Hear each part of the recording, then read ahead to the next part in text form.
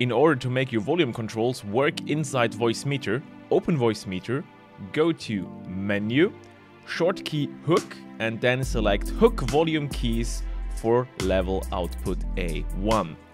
Once you did that, and you're using the volume key on your keyboard, you are controlling the A1 output in Voicemeeter. Hey everyone, Greenie for Greenbox here, and that is basically how easy it is to use your keyboard volume keys in Voicemeeter. However, this only works for one output, which is in our case output A1. In case you have set up your Voicemeeter to use multiple outputs like I have, this won't exactly help you because you also want to use your volume keys on your keyboard in order to control all the other outputs. In this video, I will also show you how to fix that. And everything we need to do for that is, first of all, we need to redo what we just did at the beginning of this video. We need to go again, Menu, Shortcut, Hook, and we disable the Hook volume key. Once we did that, we have the volume control again not working inside Voicemeeter. It doesn't matter which version of Voicemeeter you're using, you should have installed a software along Voicemeeter called Macro Buttons. The thing we need to do first is we need to go again in Voicemeeter to Menu, then go to Run Macro Buttons on Voicemeter Start. So we guarantee that this piece of software is being installed every time we start Voicemeeter. After that, all we need to do is restart Voicemeeter. In order to do that, we go onto Menu, and then shut down Voicemeeter. Once Voicemeeter is closed, we of course need to start Voicemeeter again.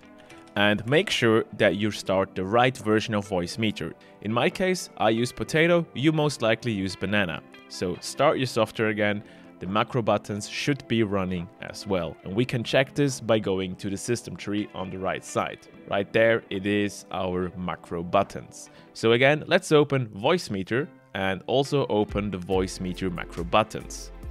Those buttons will be used to program to do exactly what we want. In my case, as you might be able to tell by the hardware outputs, I'm using 3 different hardware outputs at the same time. I'm using my speaker, I'm using my headset, and I'm using my Elgato Wave XLR as a third output. And I want to control the volume of all of those outputs with my volume keys. So let's start with the volume up action. To do that, we simply click onto the first free surface inside the Voicemeeter macro buttons.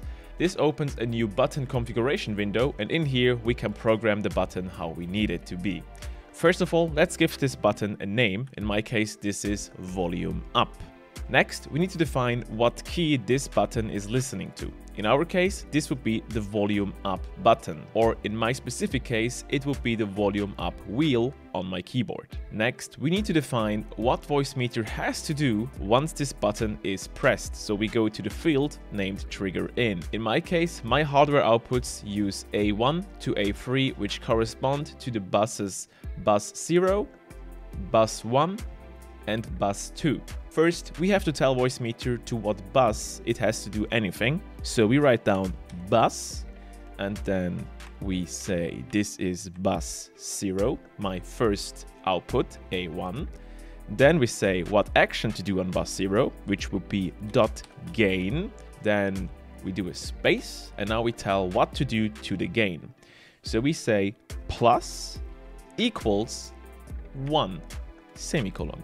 What this does is every time we press the button, it adds 1 to the current gain of bus 0. We can now press OK and test if this button works. So now, if I press this button or the button on my keyboard, this bus should go up by 1. So let's press it and test it. See, that worked. Wonderful. Only problem is, we currently can only go upwards, not down. So we do the exact same thing for volume down. So we click onto the next free surface and then do the exact same thing for volume down. Volume down, bind it to volume down. This is regarding bus 0. It's gain, and we want it to be minus equal 1, semicolon. And once we did that and we press this button, the volume is going down. And now we have the exact same thing as we had at the beginning of the video, but now we can expand it to our other outputs. In order to do that, we simply add it by right-clicking to an existing button. In this case, the volume up. We copy the instruction onto 2 more lines, Then we say this is regarding bus 1 and this is regarding bus 2. Then we do the same thing for volume down, copy, 2 new lines, bus 1, bus 2, okay. And if I now use the volume wheel on my keyboard, we are controlling all 3 outputs at the same time.